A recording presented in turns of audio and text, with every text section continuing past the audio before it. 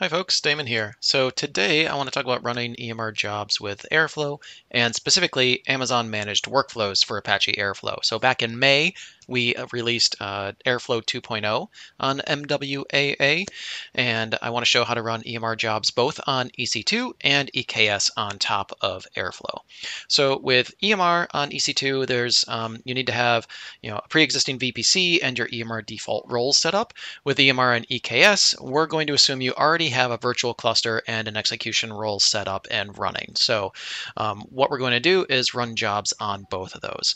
With EMR and EC2, there is already some EMR operators that exist. So we're going to use the EMR create job flow operator. If I go over here to the Airflow documentation, you can see that there is this create job flow with automatic steps. And what that does is it goes and creates a cluster, runs the job, and then tells EMR to shut the cluster down once the job is done running. So you might use this if you have a job that you run once a day and you just need to spin up that cluster for the time that you're running the job.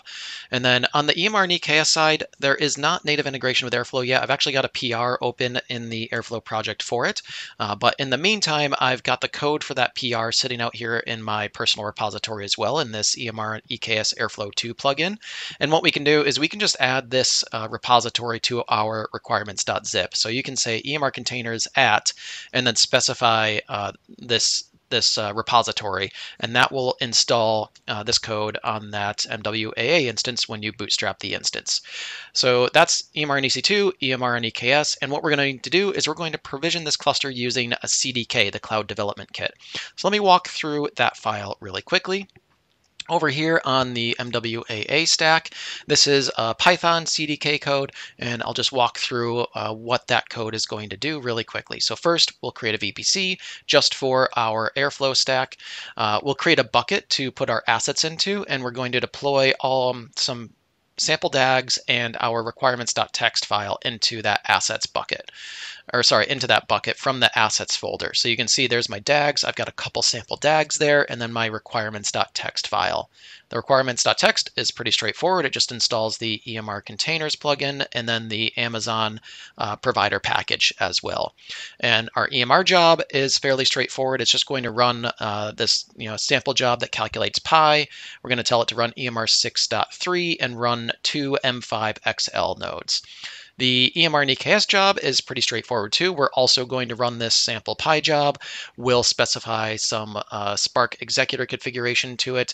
And then we have a virtual cluster ID that we're going to get from a connection that we've defined inside of Airflow and a job role that that job is going to execute as. And then we're just going to go ahead and use the EMR container operator to start that job, wait for it to complete, and then shut down the DAG.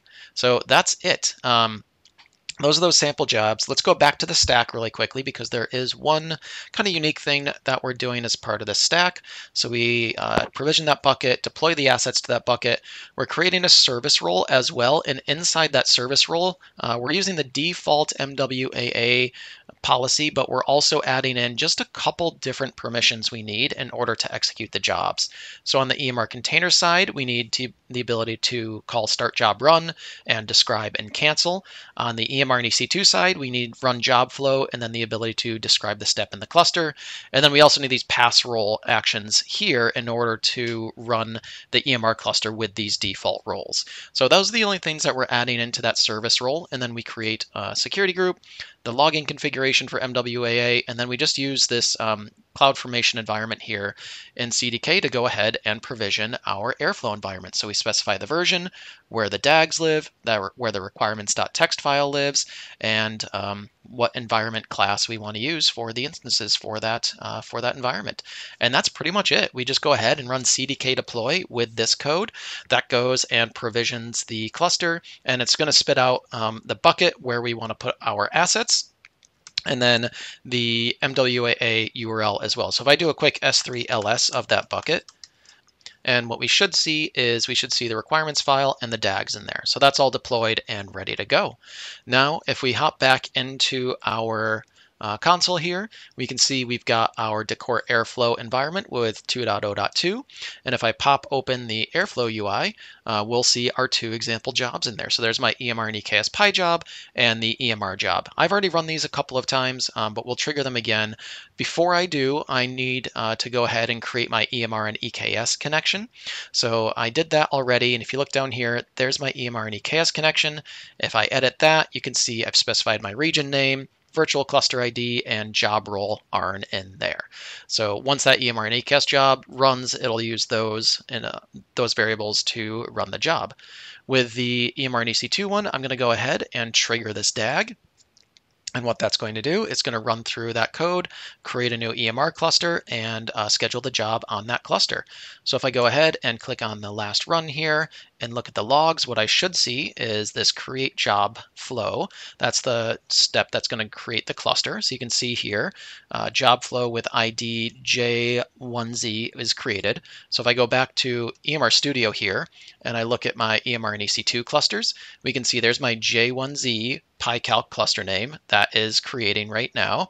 And then if I go back here, the way that this DAG runs is it has one step to create the cluster and then another step to kind of check the job flow and keep an eye on that cluster and see if it's done creating or not. So you can see here it's poking the cluster and it is currently starting.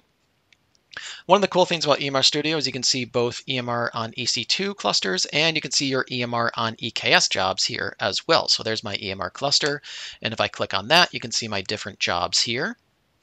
So I've got a bunch of completed jobs on my EKS cluster. And if I go back to EC2, I can go ahead and launch the application UIs directly from here as well. And I can even do this on completed or terminated clusters. So I can go and I can launch an old Spark history server. And when that pops open, what you get is this Spark UI where you can dig in and look at the job and see how it worked. And you can do that on the EMR and EKS side as well. So if I click on there and for any specific job, you can actually go there and click Launch Spark History Server. And again, you get the same thing. There's the Spark job. You can dig in. You can see the executors, all that kind of fun stuff. So the EMR job, let me refresh. I'll go back to the EMR console. You can see there's my PyCalc J1Z cluster starting. And if we look at that, the cluster is set to auto terminate. There's the step that it's going to run. It's just going to run calculate pi and then shut back down. And you can see the 2 M5 XLs are spinning up there. So that is the EMR on EC2 job run. Now, if we want to run EMR and EKS, let's go back to the DAGs. And I mentioned I already created that connection. So what this is going to do when I run my EMR and EKS Pi job, it's going to submit a job to the EMR on EKS virtual cluster. So I'll go ahead, I'll hit trigger here, and if I click on the logs, we'll see a similar kind of thing here. There's only one task in here, which is just start job, and that's just going to start the job and monitor it until it's done, and then raise success or failure. So if I scroll down, you can see start job run success. It created that job in the virtual cluster and it's in a pending state right now. So if I go back to EMR Studio, if I refresh my EMR on EKS cluster here, you can see that now I've got my Pi job here. It's been submitted. And like I said, I can go here and I can launch that Spark history server if I want to. But that job should actually complete pretty quickly. So if I go and refresh this, we should see that should go from a pending state to a submitted state. So what's happening on the EMR and EKS cluster is it is spinning up all the drivers and executors to go ahead and run that job. And that should actually complete pretty quickly here. So let me just do a quick refresh. And you can see it's running right now. And if I go back to the logs here, we'll see how often this pulls. Okay, cool. You can see that that's running right there now as well. And we can see in the Spark history server, it already completed. So that took 9 seconds to go and complete. So that's one of the things too about EMR and EKS is since that cluster is ready and waiting, it can make use of that capacity in EKS to go ahead and run that job. And it is super quick, right? So that took a minute to spin up and run, and it's already completed. So this is really useful if you're submitting jobs throughout the day and you want kind of flexible cluster capacity. And this should represent as finished in Airflow pretty quickly here as well. And so let's see. Yep, down there. Final state is completed, marking task as success. So if we go back to our DAGs, we can see here we have 3 successful runs now. The EMR and EC2 one is still kind of spinning up that cluster. So that's useful if you have maybe one job that you're running a day. You just want to spin up that cluster and run it and shut it right back down. There are also operators with Airflow where you can submit it to an existing running cluster. So if you have one that is already up and running, you can do that as well. So that is EMR on Airflow. I think that's pretty much all I wanted to cover today. So yeah, there's the connections, there's running the jobs. I mentioned the EMR and EKS plugin, so you can run that on MWAA just by using the requirements.txt file. So that's it. If you have any questions, let me know, and hope you have a good one. Bye.